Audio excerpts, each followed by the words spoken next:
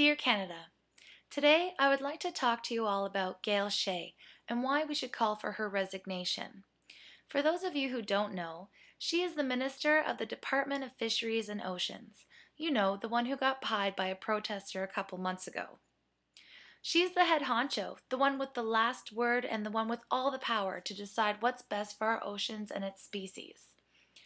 First, I think it's best that we get to know her a little bit better before I talk about her decisions since being appointed the Minister of the DFO.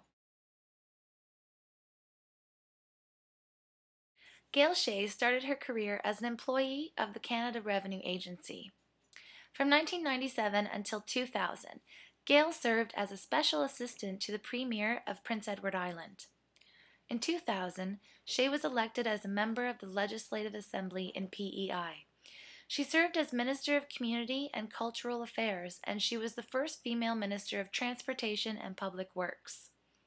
Gail was elected into the House of Commons in 2008 with the current Conservative government.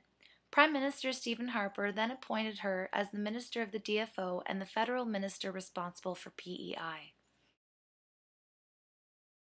Did you know that Gail was expected to be appointed Minister of the DFO if she won the Western PEI riding? She won over former PEI Premier Keith Milligan by 55 votes in a recount. That's right, I said recount. Keith Milligan challenged the polls stating that records show that a dead person voted in last week's federal election, amongst many other inconsistencies.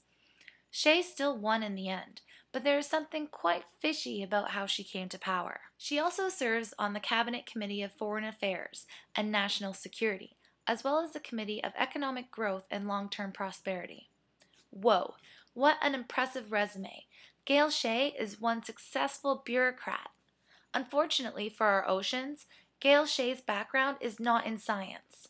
Now, here in Canada, as you all know, in order to get a job in a specialized field, you need to be educated and trained in that particular field, right?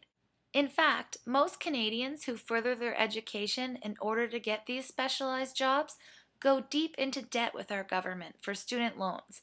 But hey, at least in the end, they hold sufficient qualifications to be hired in these important positions. It doesn't make any sense to me why the person in charge of all the decision making when it comes to our oceans is not a qualified marine biologist. Although there are many DFO employees who are qualified, the final say in any matter related to our oceans is in the hands of a politician with absolutely no scientific background. How can she make wise decisions about the world's oceans when she doesn't even have a background in science?